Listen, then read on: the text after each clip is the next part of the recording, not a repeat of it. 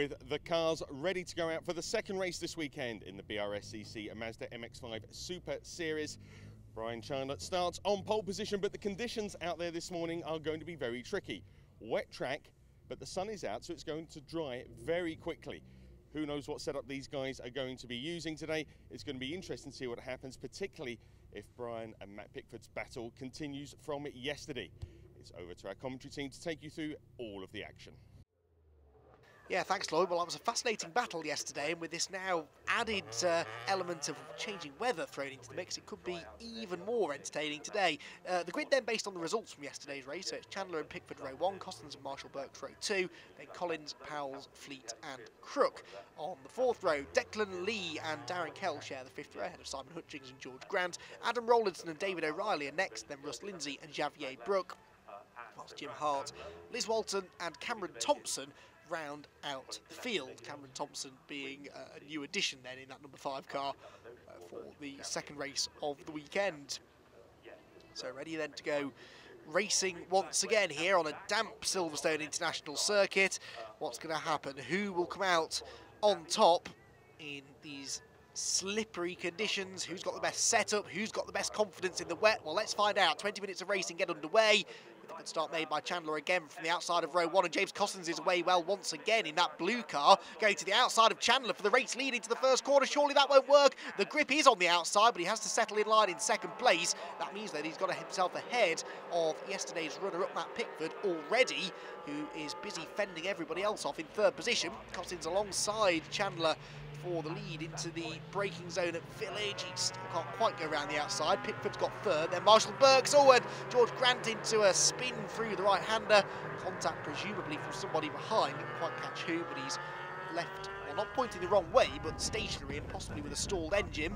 On board with the race leader, they're looking back at James Costons, who showed potential for race-winning pace yesterday, and now this morning is looking to try and deliver on that. He's almost pushing Chandler down the hanger straight, but James Costons, with significantly less experience than Brian Chandler, is he going to be able to use the wet conditions to his advantage to find a way past? Well, we'll have to wait and see, I suppose. There's Joe Marshall Burks. He's got Clive Powell's up the inside and a sideways Patrick Collins in front of him, and that might allow Powell's past the pair of them. How did that one settle out? This is for 3rd place, and no, 4th place, I think I'm right in saying, and it's Marshall Burks, I think.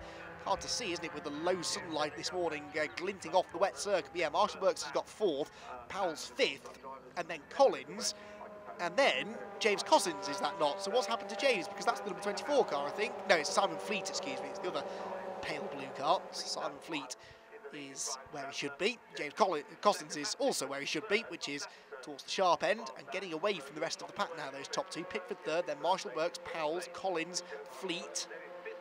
The rest all streaming through behind. The braking zone they go then, and the difficulty in the wet is that the traditional overtaking line, i.e. the inside line into the corner, is not where the grip is, and the traditional racing line is not where the grip is either. You have to run around the outside of the track through those corners, particularly the tighter corners, in order to find any traction, but that risks leaving the door wide open for the car behind you to just launch up the inside. So it's a balancing act, but the quicker way around the circuit is definitely not the traditional racing line. That's where we may see a little bit of overtaking once we get into the middle of this race. For now, though, people are still trying to find their feet as they grow accustomed to these conditions, which are very different to what we had yesterday. It was a dry qualifying session too, so this is the first wet running they've had. On board with Patrick Collins then, in 5th position as he tries to find a way back ahead of Clive Powell's. Sorry, 6th position, excuse me, ahead of Clive Powell's in front. What threw me is that Matt Pickford is the car now in front of Powell's, and Pickford was 3rd, but he's now 4th because Joe Marshall Burks has got himself back onto the podium. So Chandler and Costons the top 2, getting away from Marshall Burks 3rd, Pickford 4th, then Powell's 5th, Collins 6th, Fleet 7th, 8th is Jeremy Crook by the looks of it. And then 9th position, Javier Brook, yeah, number 70 comes through, with Declan Lee, the number 11, rounding out the top 10, and that's the battle in front of us now. The Borum Motorsport car of Javier Brook in front, and then Darren Kell, the one on the outside of the top 10 looking in, the orange number 3 car trying to move his way back up the order. Oh, and there's contact with Declan Lee, and the pair of them both go around. Well, Darren Kell immediately tried to do something about getting into the top 10, and sadly it didn't work. Here's the replay from on board with Declan Lee. We won't see much here, I don't think, until the contact is made. He goes to the outside line. Now, this is what I mean, you see, that's where the grip is, but you're leaving the door invitingly open for the car behind to come through. Try to, at least. An arm goes up in the air in exasperation there from Declan Lee, who finds himself nerfed out of a promising position there, just inside the top 10. Now, neither of them are in the top 10 after that contact. There's the number 84 of Adam Rowlandson going through the corner, which he spun yesterday, but thankfully getting it right this time. The car pointing in vaguely the right direction. Not always the easiest thing to do, actually, because of the slippery conditions, but of course this is a relatively new surface as well. Silverstone, the entirety of the Silverstone circuit was resurfaced once again over the summer, precisely because the old surface, the old new surface, was struggling with water retention. But so it seems to have drained well so far this morning, but of course a moist circuit is always a slippery one. And one or two drivers are just being a bit more circumspect this morning maybe than they were in yesterday's race. Simon Fleet though looks like he's about to go on the attack here to try and get past Patrick Collins. Two blue cars together with Jeremy Crook shadowing them at the moment. He's actually going better today than he did in yesterday's race marginally, in that he finished 8th yesterday, so his position doesn't look better, but he is a little bit closer to the pace of those directly in front of him, rather than being stuck in no man's land as he was yesterday, really. Right into the braking zone at Village. 4 different cars, 4 different lines being taken. On the way in, some lines are quicker than others, but on the way out, it tends to balance itself back out again. And it looks as though Powell's was the big winner there. He's got away from these 3 through that sequence of corners. And now Collins, Fleet and Crook left to battle amongst themselves behind him. To the pit straight they go then. Patrick Collins, windscreen wipers on, not because it's raining, but because there's a huge amount of spray being thrown upon his windshield. So he makes his way now down to Stowe Corner, very fast part of the circuit here. Onto the brakes as gently as you dare, but you still need to get the car stopped, of course, but heavy braking will risk locking up and going straight on. Gently feeding the wheel through. You can see how tentative they have to be with all of their actions, both feet and hands, just to make sure that the car doesn't suddenly skate off the road in these treacherous conditions. Through Village, through Vale they go, into Club. Collins a little bit sideways, right up to that painted curb, and that's so risky. One wheel on those curbs and you're likely to find yourself spinning because they are like ice in the wet, but they have to run right up to them because that is where the grippy line is. And that's why it's such a challenging set of conditions to drive in these. First corner they go again, and no change in the order for now. Fleet still stuck behind Patrick Collins, but feeling the heat, so to speak, from Jeremy Crook. Defensive line taken by Collins into Village. This is where he seemed to maybe struggle a little bit a lap ago because he was going in on that tight line to defend the position, but sacrificing mid-corner grip as a result. This time there's a slightly better job of it, certainly under immediate threat of losing the place as they go out onto the hanger straight once again. There is Marshall Burke's third, Matt Pickford a lonely 4th this time, so look like he's got quite the pace in the wet that he had in the dry. When you look at the time that he's lost to Brian Chandler, with whom he was battling through most of that first race yesterday, shows that he's not able to live with him this morning. This is still the best battle on track, really, between Collins, Fleet and Crook, and I hesitate to include Clive Powell in this battle because it just looks like he's getting away from him slightly, and this will help him because they're going to go side by side behind, and Simon Fleet goes to the inside of Patrick Collins. That was a nice move, but he hasn't got it done yet. There's a right-hander coming up now. He has the outside line, which in the dry would be a bad thing. In the wet, though, it gives him great traction off the corner, and he is able to complete the manoeuvres. Simon Fleet goes ahead of Patrick Collins. Now has to try and regroup and not lose his rhythm, not lose his momentum here. Try and get back after him. Otherwise, he may end up losing a place to Jeremy Crook potentially. Then the next pair, Javier Brook and Adam Richardson, come through. Rowlandson, excuse me, come through. Simon Fleet isn't actually done yet. Look at the way that he's immediately caught Clive Powell. So, really good pace in the middle part of the race from Simon Fleet. And not only is he overtaking people, he looks quicker than the cars around him, so he may be able to gain a few more spots before the end. He needs to get past Powell's as quickly as he can, though, because there is a bit of clear air in front of him to the next group, on board with Collins, who has a grandstand view of this now.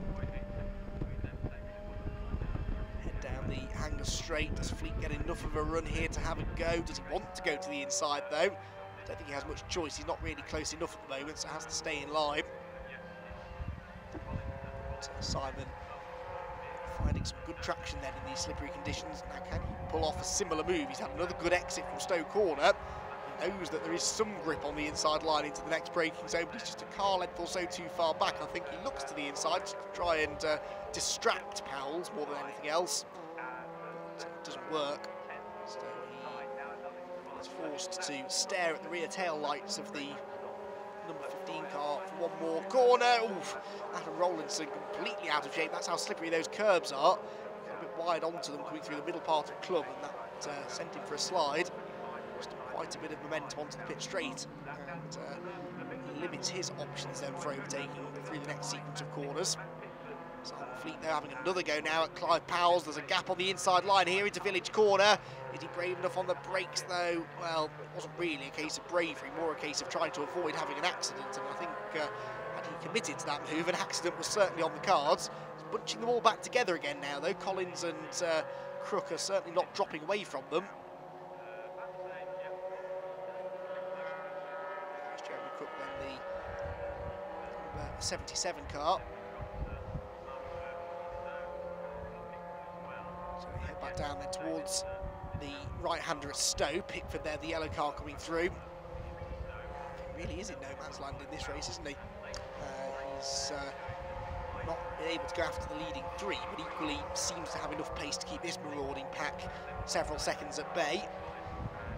To the braking zone at Vale, and Simon Fleet this time does not look to the inside, instead focusing on taking back. You see there the wide line they take into the left-hander just to try and find some grip. Is that going to help him through Club? Not demonstrably, really, and I think Powell's has the measure of Simon Fleet for the time being. It's going to take a little bit of working out on Simon's part, this move.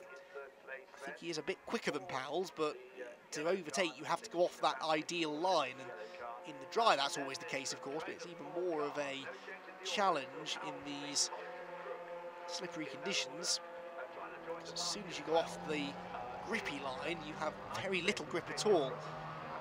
Again, there's a little look to the inside into Village, but the gap was covered. It's also a trade-off between attack and defence, because Fleet knows that if he does lose momentum by going onto the wrong line, trying to find a way past Powell's, then he will likely lose at least one position to Collins and maybe two to Crook. So this is a tricky situation for Fleet to find himself in.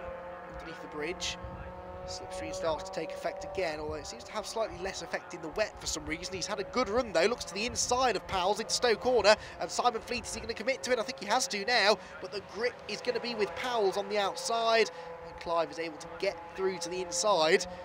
Both a bit sideways on the exit, but that was the first real attempt from Fleet to find a way past. Meanwhile, Declan Lee on his recovery drive after the contact he had with Darren Kell early on has now arrived onto the tail of Russ Lyndsay, this is. I think maybe George Grant up in front. Stowe Corner. To the brakes into Vale, looks to the inside, and Declan has been quite a bit quicker than the drivers he's racing with now all weekend, so realistically this is, in theory, not going to be the hardest job in the world for him to gain this lost ground, but that's not necessarily proving to be completely the case. He's certainly taking a bit of time to get back up the order, but the tail enders had spread themselves out quite a bit in the early stages, so that's certainly not helping his cause. There you can see George Grant, he is the next target. Declan Lee picking them off, but work to be done, I think, if he's going to get anywhere near the top 10. Back with the midfield, the cars running in the midfield towards the middle of the top 10 as well, and Matt Pickford getting away even further from them now, but Powell's certainly not escaping from Simon Fleet. For my money, Fleet definitely has the potential to make this move stick. He just needs to pick the right line. I'm not convinced the inside line at Stowe Corner is the place he wants to be though, so maybe try and go around the outside, get that run down into Vale. That's what he's tried this time. Gets a better exit than Powell's. Goes to the right-hand side of the road. That will become the outside for Vale. Again, that's not necessarily a bad place to be. Brakes he goes, but the risk is that he's leaving the door open. Look for the cars behind, and Patrick Collins has a little nibble up the inside, but Fleet has the better run out of the left-hander. A slide for Powell's coming through the first part of Club, and now might this allow Simon Fleet to have a go into Abbey Corner, an even bigger slide from Patrick Collins coming out of Club, and that will certainly give hope to Jeremy Crook that he might be able to gain a position here or two maybe before the end of the race. In the end, they arrive at the first corner in the same order in which they left the final corner. But Fleet is trying to do something about that. He's looking this way and that, but Clive Powell's is finding it reasonably easy to defend for the time being. Wide line taken by Fleet. Does that give him a good enough exit out of Village to maybe have a go into the right-hander at Chapel? The answer appears to be no, so still Powell's hangs on to this hard-fought 5th position. Clive started 6th, so he's gained 1 position, which was at the expense of Patrick Collins, who of course we're on board with now, has also lost a place to Simon Fleet in the early stages. Collins, though, actually has arguably the best toe here and might be able to get to the inside of Fleet. He's going to the inside into Stowe Corner, and this is a really, really good opportunity to move back ahead here for Patrick Collins. He's late on the brakes, he turns through Stowe Corner, you can see the car sliding around on that, in theory, slippier inside line. And he runs out to the edge of the road on the exit, telling us that he has completed the manoeuvre. So Patrick Collins back into 6th position now. And Simon Fleet will not be particularly happy about that. He just drifts a bit wide, and that won't help his speed now through Club. Could that allow Jeremy Crook to get alongside? It almost does. But I don't think he'll be able to go through on the inside at Club, and indeed that turns out to be the case. So, interesting stuff there. It was a case in point, though, wasn't it, that Simon Fleet, so intent was he on getting past Clive Powell's that in the end, maybe the mistake came from him and he ended up leaving the door open for Collins, and Collins was the big beneficiary there. So, you can sometimes use other people's situations to your advantage. Collins himself, though, was sideways that time through Farm Curve. Around the outside looks Jeremy Crook. They're all starting to get a bit desperate now into the late stages. Declan Lee, meanwhile, has caught now the number 69 of George Grant. So Declan Lee looking to try and gain 1 more spot, goes to the inside towards Village. Grant leaves the door well open, but he's just trying to find that grip on the outside. He went a bit too wide that time though.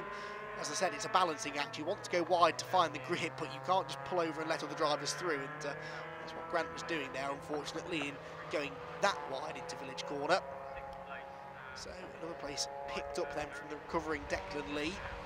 This quartet of drivers makes their way through Stowe Corner again, still in the order in which they were in last time we saw them. Powell's this couple of car lengths advantage over a very defensive Patrick Collins. It's through Vale and Club.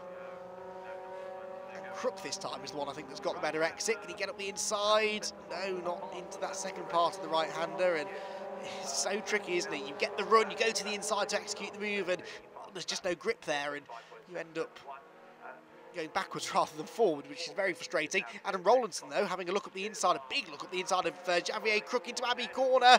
Oh, that was really brave. That inside line definitely wasn't yielding much grip, and Javier is able to maintain the position as a result. Into the closing stages now, though, only a couple of laps to go, and you sense that something still is going to change in this group. I don't think they're going to get to the flag in this order. They just haven't quite decided what order they'll be in. Very wide line from Collins. You can see there through the middle part of the corner he was slow, but then he rockets himself out onto the hanger straight just that little bit quicker than the tighter line from Simon Fleet allowed him to pull off the corner. And he will then pick up the toe, will Collins, and continue in theory to catch the 15 car in front. Jim Hart, meanwhile, about to go a lap down in the 27 car.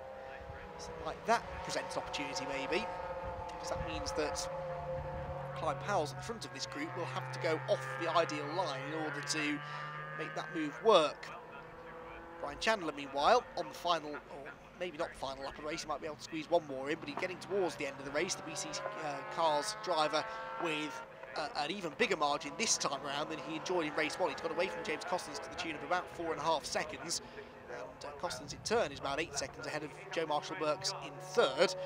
who's a phenomenal 20 seconds ahead of Matt Pickford in 4th. So the top 4 really have had fairly calm and quiet and uneventful races. There you can see the gap between the top 2. Still impressed by James Cossins in this race though. 3rd in race 1, 2nd in race 2, and that, oh, is Hutchins. That's number 37, Simon Hutchins, that's got around through the final corner. Didn't see whether that was contact induced or whether it was self-inflicted, but either way that will cost him positions because he was only just in front of the Darren Keller, Declan Lee pair, so he'll lose at least 2 places, maybe another one to David O'Reilly. So yeah, James Cossins impressing me this weekend. 3rd in race 1, 2nd in race 2, and he'll be aiming for the top step of the podium in race 3, there's no doubt about that.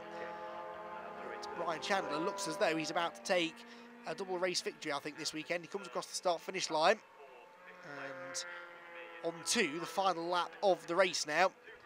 So just 1.85 miles separate Brian Chandler from another victory, 2nd victory of the year at, sorry, of the day, excuse me, on the weekend I should say, at Silverstone. Having qualified on pole for race 1, he led that one all the way, despite the pressure coming from behind from Matt Pickford. And he looks as though he's going to do the same in race 2 now by an even more comfortable margin over the impressive James Cossins in 2nd, and Joe Marshall-Burks, who has been a little off the pace, it must be said. Off the podium in race 1, he's on the podium in race 2, but some way off the lead. That gap between 1st and 3rd is likely to be about 12 or 13 seconds by the flag. So Joe Marshall-Burks, who we've seen regular front runner this year, just struggling a little bit, maybe particularly in the wet conditions today. But, I think in race 1 he was about 13 seconds off the lead, so actually his pace compared to Chandler pretty equal across the 2 races. But anyway, Chandler heads down into Vale for the final time and hits the brakes, turns through the left-hander under absolutely no pressure on this occasion. Chandler looks as though he's going to come through victorious at the end of the 2nd race of the weekend here at Silverstone. He won in the dry yesterday from pole. Today he wins from pole position in the very damp and greasy conditions, but it is still a win for Brian Chandler, with James Cossins coming home in 2nd position.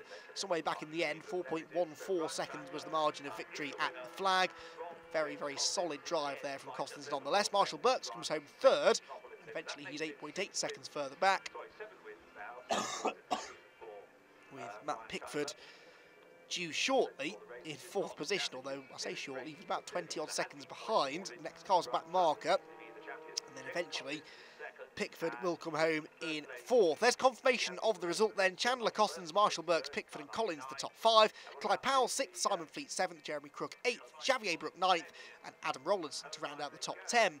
Darren Keller and Declan Lee 11th and 12th respectively, ahead of David O'Reilly, George Grant and Simon Hutchings. Russ Lyndsay, Cameron Thompson were 16th and 17th. Brian, congratulations, 2nd win this weekend. It was good fun. Yeah, it was tricky, that one. The boys in the garage set the car up awesomely. I didn't really know what to do with it because this place is really, really grippy in the wet, as we found out Friday. So yeah, we didn't want to go proper wet, but didn't want to go dry. So I think they went somewhere in between, and it obviously worked. So yeah, well done, boys, back at the workshop. Yeah, it looked good. Looked like the car was handling well. This afternoon, we're hearing reports it might be a little bit wetter. What are your thoughts? Try and wobble around quicker than everybody else again, really. Yeah, I don't know what the weather's going to do myself, so we shall see in a few hours' time. Okay, well, congratulations on your win. We look forward to seeing you out there in the 3rd race. Thank you very much. Cheers. James, congratulations. 2 podiums in the 2 races this weekend, and each time you're just making that step up. Yeah, it's a consistent pattern, really. So 3rd to 2nd, and now hopefully the next race I'll take the next step up onto the top of the podium, really. But yeah, improving every time I'm out. First race yesterday, got the 3rd, and just trying to keep it consistent, trying to keep it on the black stuff, just improving little bits here and there, and just working really, and just got to get it done. What can you do about Brian in front? Win, overtake him. I think if it dries out, I'm going to have the edge on him because yesterday I set fastest lap time in the dry. So I'm hoping by the time we're out later on, it will be bone dry, and I can try and maybe see how far out we can get together, and then later on in the race, see if there's any action going on.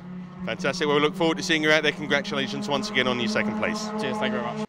Joe, 3rd place. Interesting race out there, really, wasn't it? A lot of fun going on in the conditions. Yeah, no one knew if it was dry, wet, or anything because the outlap didn't really.